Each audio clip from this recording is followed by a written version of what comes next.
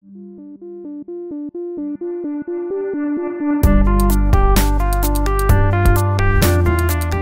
of the messages we want to get across, and one of the things we want to communicate with Fail Better, is the idea that nobody gets it right the first time.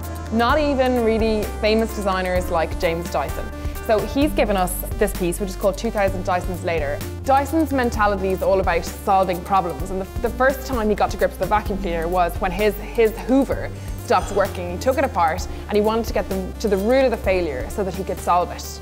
The message this piece sort of really communicates really well is that nobody gets it right the first time. It took James Dyson 2000 tries before he finally got it right enough to sell his creation to the public.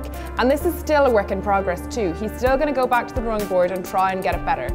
And so this just shows, like so many of our exhibits in Fail Better, prove that design is a never-ending process.